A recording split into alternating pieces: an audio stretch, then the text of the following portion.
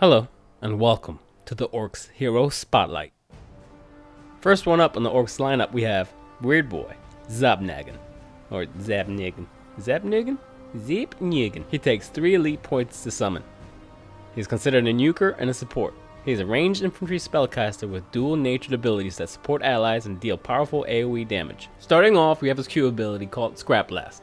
Zabnagan fires scrap shards in a target direction, grants shields, and does AoE damage in a cone shape. Each charge of scrap shield increases the range of the blast. W. Here we go. Teleports to the target position, causes damage over time in a circle, and upon completion, he teleports allies at his original location to the target location. E. Fist of Gorg. Weird Boy consumes a charge of scrap shield to manifest the giant fist at the target position, cause damage, stun, and immobilization in a circle. V keys for scrap shield, also a toggle button. It activates an auto loot nearby any scrap. In the case of Weird Boy, he loots scrap to generate shield scrap. Next up we have Big Mac Wazmaka. What? It takes 4 elite points to summon Wazmaka. He is a ranged infantry unit that excels at supporting an orc army. Wazmaka has a tractor beam that can pull enemies or allies to himself. He can call down scrap from orbit and temporarily turn scrap into turrets. First up we have his Q ability, Tractor Beam. Waz attaches a tractor beam to a target, grants a shield or damages and slows. Reactivating knocks back the target to Wazmaka. If scrap is targeted, Waz can jump to its position. W. Orbital Scrap. Wazmaka can call in junk from orbit.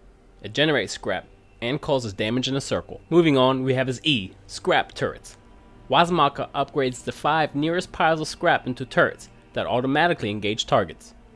Turrets expire if the ability ends, or if the scrap they are on is destroyed. Last but not least, his Z ability. He loots the scrap to generate orb scrap charges. Next up, War Boss Gorguts. He takes 4 elite points to summon. Gorguts is a melee infantry, tank, crowd control unit, capable of withstanding considerable punishment. His unique power claw can be used to close the distance, reduce the enemy damage, or absorb shots, protecting himself and allies. His first ability is Q, Grappling Claw. Gorguts fires his claw at a target location, pulling himself to the position or the first enemy that it intercepts, and forcing them to attack him. W, Spinning Claw. Gorguts extends his claw, spinning it around and absorbing enemy fire. Enemies inside the area take damage and are slowed. Gorguts can combo this ability with his Q, slamming down his claw, pulling, taunting, and damaging enemies. This war boss has 2 passives. 1. Dirty Fighting. In melee combat, Gorguts crushes opponents with his claw, doing damage and reduces their damage output. And Critical Strike. Every 6th blow triggers a critical strike, doing additional damage in the line. And let's not forget about his Z ability. He loots scrap to temporarily upgrade himself. If the Spinning Claw lasts for the full duration, he fires celebratory rockets which increase speed, damage, and heals in a circle. Next up, Madrid. Madrid? Madrid. He takes 7 elite points to summon. He's a tank, resilient melee walker, effective against groups of enemy infantry. The Madrid can burrow into the ground to surprise enemies and leave a temporary tunnel that allies can travel through. What makes him so unique is that when he dies, he gets a second chance to recover. His first ability, Q, Tunnel. Dig a tunnel between him and a target location. Allies can right-click on either side and teleport to the opposite end. On arrival, he does damage and knockback in a circle. Madred's passives consist of Loot.